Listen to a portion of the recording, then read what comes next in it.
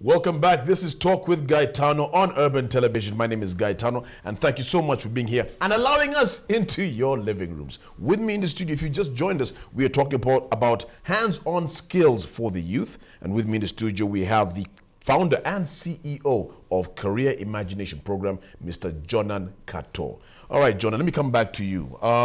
You said it started off looking at urban sort of areas, trying to give back in terms of identifying what professions young people want to go into. And then it has actually mushroomed into something a lot bigger than that. Because it's not only the urban areas, you're also doing rural areas. True. So tell me a little bit about the rural aspect of this project. So we have other programs that we run in rural areas. And the most famous one is the agriculture for rural youth. And what we're doing is we identify a value chain for a particular group of youth in a certain area. For example, right now we're working with this youth in Mubende and Luelo. And our value chain right now, this season is maize. So what we're doing is we're connecting the youth in rural areas, our farmers, to markets direct. So we already have identified market for maize at the end of this season. So now we're just going to connect them to agro-input suppliers, people who supply, for example, fertilizers and other things. We connect them to the markets. We also try and make sure that we connect them to people like stores. People have stores for hire, land for hire. If you want to, to do agriculture and you don't have land, you can hire land. So we have actually developed a CIP app. It's called a CIP agriculture app. So we use technology. We are going to use technology to. This is like should be discussed at a later stage. But we're going to launch. We're going to launch this app. Fantastic. So we're going to use this app. It's going to be both on as an app on smartphones and USSD, because most of our farmers don't have smartphones. But there are those that have smartphones. Yes. And especially the market where they're going to sell, people have smartphones. So you can use smartphones and normal phones, USSD, to connect to the young people, the farmers, or the farmers to connect to the markets. So on this app, we have markets, we have agro-input suppliers, other agro-input suppliers. We have post-harvest, and in post-harvest, we're looking at things like stores for hire, trucks that will take, for example, the goods, transport the goods. Yeah. So we have a platform. We are creating a platform, an online platform, for the young people to be able to connect through IT. So we want to expand this model for the rural youth in agriculture to even other regions. But we're starting in. We're just starting in Luelo and Mubende. We're starting in the central region, and we want to grow bigger in the future. Okay, sounds very good. So that is just for the agriculture bit of it. We have a program, an environmental awareness program. This just started. We haven't really. So you're touching on the environment as well. Yeah, but we want to touch some bit of environment, and because we are in touch with the farmers and the rural people, these are the people who have time to grow trees, not the GAETANOs. Not the GAETANOs. I was going to ask you what aspect of the environment exactly are you touching on? Environment is a very big. It's huge. It's huge. Yeah, but we think because we are in touch with farmers, we can play a role with planting trees, and we want to, because our youth are looking at Mfunirawa. Of course. Yes, yeah? So we want to encourage them to plant trees that grow faster, economically, trees that make economic sense to the young people. So they take a short time to grow, so they can return. Yes. Can return some money after saying, for example, wood or charcoal, and we want to do this, of course, with partners. But that's the thematic area we're taking in terms of environment. We want to help them to grow fast-growing trees because we're in touch with them already. Yeah. Tell me, Jonan, how many schools are urban in the urban, let's say the urban area, are you actually involved with, going to identify, these skills that people want or need? For the past 5 years, we have reached at least more than 25 schools, and there would have been more, but it is important to rebound schools for consistency. So we don't look out to doing the entire central region, but we want to stick to a few schools. And some of them are, the big schools and the so-called big schools and the so-called small schools. We have been to Budo, we have been to SMAC, we have been to to Chibuli, but we also have the smaller schools, the so-called small, but they're no longer small schools. We don't want to really divide our audience into that. I hear you. We have also schools in Kayunga and other. Okay. So you're looking here, and again, doing over some reading, over 30,000 students have directly actually benefited from this practical skills and training during the 5 years of operation. Yeah. That's quite a number of them. And in saying that, do you actually sort of keep track of the youth who you actually do empower? And what do you say in terms of building their skills? How has it been so far? In as far as CIP is concerned, building a database is important for us, and that's why we are good with numbers. Yeah. So when we train young people, we keep them in our system and we try and conduct them, because you see, especially the schools program, where we do the skills program, where we do the mentorship bit mostly.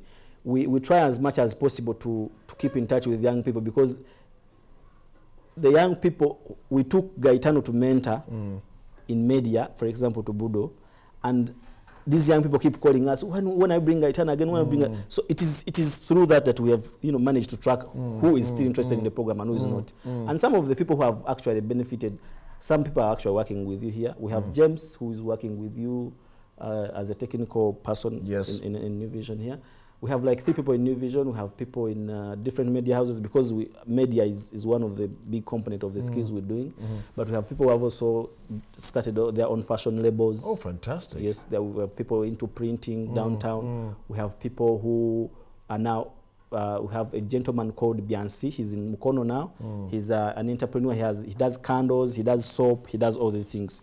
And he's now a mentor on board. We brought him back as a mentor. I was going to ask, and I was actually going to ask that.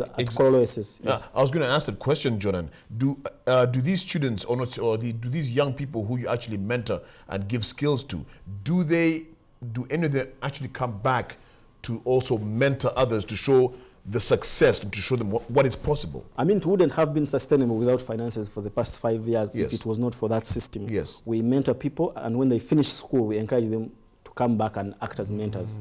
Otherwise, it wouldn't be sustainable. So most of the people we've mentored, especially in entrepreneurship skills, those things like jewelry, candle making, soap making, the entrepreneurship skills, most of them want to come back and give back. So that's how we even have the capacity to say we have an outreach. For example, we have like 3 outreaches this weekend. So some people go here, some people go here, and we're able to fully, effectively deliver different schools at the same time. Yeah. In terms of skilling the youth, I want to know, how do you actually choose your mentors that actually empower these young people, the youth, with the different hands-on skills? Like I said, our approach is student-based. So what we do is we first, for example, if we approach a school, we interact with the students. We first interact with the students, and they write down which skills they want to learn. Okay. Which skills are they interested in? And then we look at our database of mentors. We have these mentors who have these particular skills. If we don't have, which names have appeared from the school? Because we give them an option on our form. There is an option. Do you want any? Do you know any person in that skill that can train you this skill, or who is good at it? So if they say, for example, I want to become a TV presenter or a media person, and I like GAETANO. Now that's how we approach GAETANO. We have this project, this, can you please? And when you say yes, now we take you, GAETANO, through our delivery method, because most of our mentors, not all our mentors are good at delivering, for example, some messages. Absolutely. So we train you on how to deliver, to package our message so that it fits the young people. Some people are they really want, for example, we actually take doctors and engineers, by the way. But sometimes you can take a person who has really studied and he wants to pass on, a lot of information. Yet, you just have to pick a few things. I hear you. Here and there. And for example, if you were a doctor, the kids would like, some kids fear blood, but they want to become doctors, and they don't know at that level that in the future they will be interacting with blood. And if they had known earlier, because they had their 25s, they would have chosen to do engineering. So you find a doctor who is actually not really interested, is asking himself, I had 25 points in PCB, mathematics or something, I should have done engineering. So when you interact with them, and because you're in the same line, if for example, if you interact with a doctor, doctor will tell you, my day starts like this, I have to work night shifts, I have to do this. And then the kids like, I'm not, you know, they can sort of start saving what they like or what they don't like. Yeah. Exactly. Yeah. Do you, with the mentors that you actually interact with, do you get mentors who come on board, or like you said, they can't overnight give them the entire scope of what they do, because that would be impossible. True. But do you get a lot of mentors who, what I want to say, I want to get the sort of the ratio in terms of people who accept to take on as mentors. Is it a huge is it a huge rate? It's not really huge, but it's big enough. It's good enough, because at the end of the day, we have what we call the holiday programs, because you cannot train, for example, for a weekend and you think you've trained. Yeah, it's impossible. So after that, we invite students for a holiday program, which we organize in different venues in the city. Okay. And students come to this. The students we trained in schools, we invite them to come back for this 5-day training at a particular venue, where now the mentor you had for like 2 hours in a school, you have him for a whole week. So we do it's like a wrap up of what we are training the entire term, and that's how kids get access to these mentors. And yes, we have some reasonable number of mentors. We don't really we need more mentors, but still we have some reasonable number in different areas. All right, fantastic. John Kato, CEO of Career Imagination Program. When we come back, we'll probably get some more details as to how you look for these mentors and maybe get some more recruited right here on Urban Television. And also maybe look at the education structure and how it is helping or not helping these young people get the skills that they need. That and so much more when we come back right here on Talk with Gaetano.